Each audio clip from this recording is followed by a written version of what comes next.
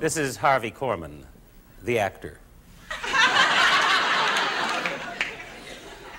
200 years ago today, the British Army, under the command of General Burgoyne, was moving along the Mohawk in an attempt to split the colonial army by advancing along the Hudson River in hopes of besieging them at Albany.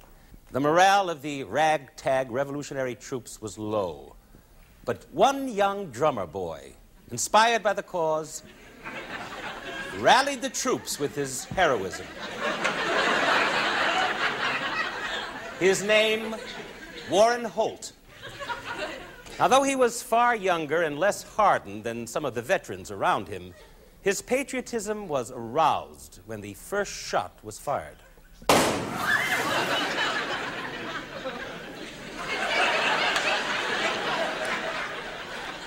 It was his rhythmic drumbeat that led his fellow soldiers ever forward, even into the face of the enemy cannon fire.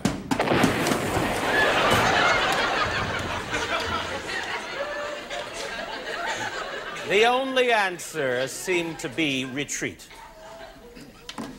But this notion was quickly dispelled when the revolutionary forces answered with their own cannon fire from the rear.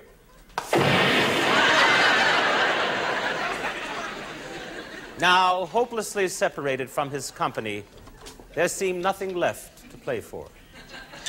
However, as long as that dim spark of patriotism was still smoldering within him, he knew he must play on. Play on, play on, play on. And then, far off in the distance, he heard something. Huh? I said far off in the distance he heard something. I can't hear anything. What was it he heard in the distance? I can see on that.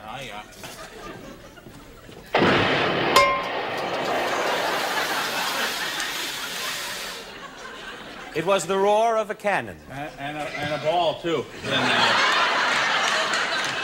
But before he could reach his beleaguered comrades, he was set upon by a roving band of divorcees. Who were making their way westward in a covered massage parlor.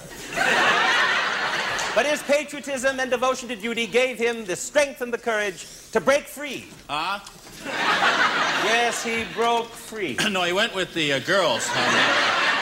As history says, the drummer boy broke free. You show me a drummer boy that didn't go with the broads, I'll show you. Yes.